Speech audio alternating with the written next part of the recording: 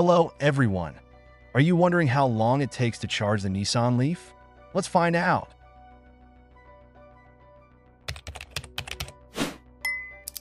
The Nissan Leaf is one of the most well-known electric cars, offering affordability and practicality.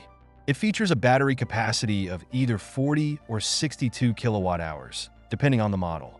A full charge provides a range of about 150 to 220 miles or 240 to 350 kilometers. Using a standard home outlet or level 1 charging, it can take up to 35 hours to fully charge the larger battery. Most owners install a level 2 charger, which can charge the Leaf in about 8 to 12 hours. Fast chargers, such as CHAdeMO, can charge the battery up to 80% in around 45 minutes, providing about 130 miles or 200 kilometers of range.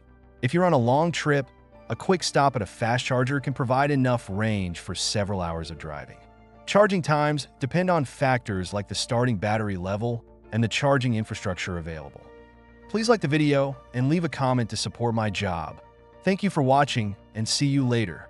Goodbye.